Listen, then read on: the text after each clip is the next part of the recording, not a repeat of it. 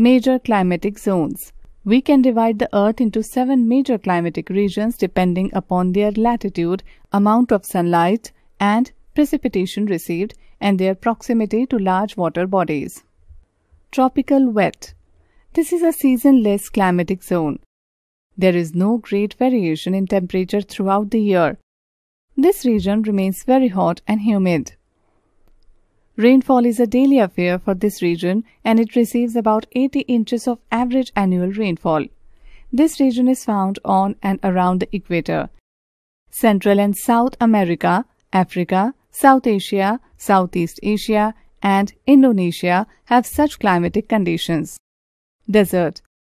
This is a dry climatic zone with less than 10 inches of annual average rainfall. This area is not humid and hence the variation between the day and night temperature is huge. In the day, the temperature rises very high because of sunlight. However, due to lack of moisture, temperature dips down rapidly at night. The absence of sunlight makes it very cold. Hot deserts of Sahara and Kalahari are in Africa. The Arabian deserts of the Middle East and the Thar Desert in India are a few examples. Semi-arid. The semi-arid zone shares some features of the deserts. Like the deserts, this zone also does not receive much rainfall. This zone falls in the interior of the continents or around the desert zones, receiving around 16 inches of annual rainfall. Most of the western sides of South America and Western Africa fall into this climatic zone. Mediterranean. This climatic zone is centered around the Mediterranean Sea. This zone is characterized by dense human settlement and excellent agricultural production. It is the zone of dry and hot summer and cold and rainy winter. It has been the cradle of many civilizations. Humid subtropical. This zone experiences hot and humid summer and mild to cooler winter. It experiences long periods of heat and humidity. With increase in the latitude, the zone becomes cooler. This region is suitable for cultivation of rice. However, it experiences hurricanes due to its placement on the eastern coasts of the continents. Northern Taiwan, northern Vietnam, and Japan experience this type of climate. Marine West Coast. This climatic zone is regulated by warm oceanic currents and hence has a moderate temperature. It remains almost constant throughout the year. Due to its proximity to the oceans, the zone remains cloudy, foggy, and damp round the year. Rainfall is evenly distributed. It rains heavily throughout the year. The Pacific Northwest, London, Ireland, etc. fall in this zone. Humid continental. The climatic zone is home to 4 distinct seasons with hot summer and cold winter. The zone lies between 40° and 50° latitudes in the northern hemisphere. Deciduous forests are found in this region. Tundra. This is the freezing treeless zone of the earth. This zone receives less than 15 inches of annual rainfall.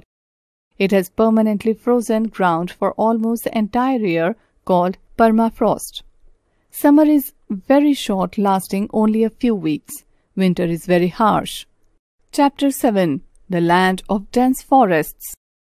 As we studied in the earlier chapters, the equator divides the earth into 2 halves. This division is very important for understanding the changes in climatic conditions, vegetation, marine life, wildlife, and human inhabitation in various parts of the earth. The region from 10° north to 10° south of the equator is called the equatorial region. This region receives maximum sunlight due to its position. Climate. This region remains very hot and humid throughout the year.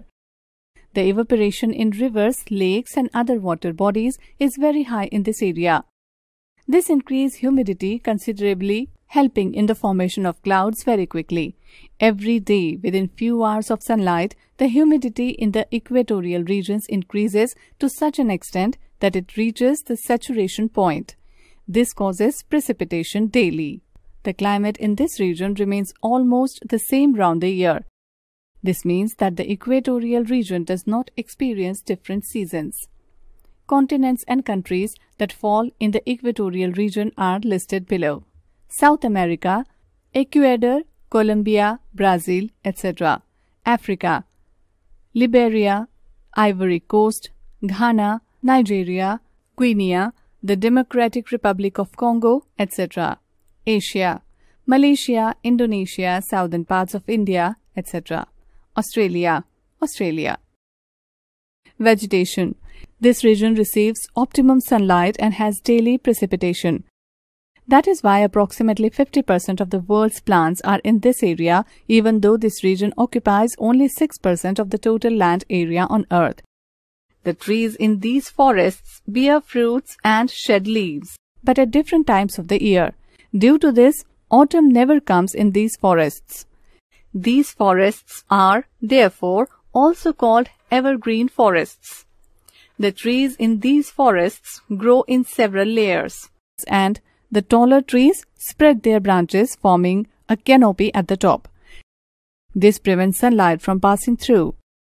The floor of the forest is covered with shrubs, smaller trees, creepers, etc. Various types of ferns are also found in abundance in the evergreen forests.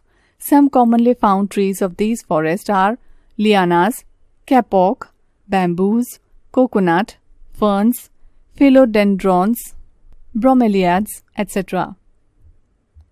Wildlife. The lush green evergreen forests are home to a variety of wild animals, especially the tree-dwelling animals like monkeys, chimpanzees, gorillas, squirrels, flying foxes, etc. The aquatic life also thrives in the form of crocodiles, alligators, snakes, turtles, fish, and others.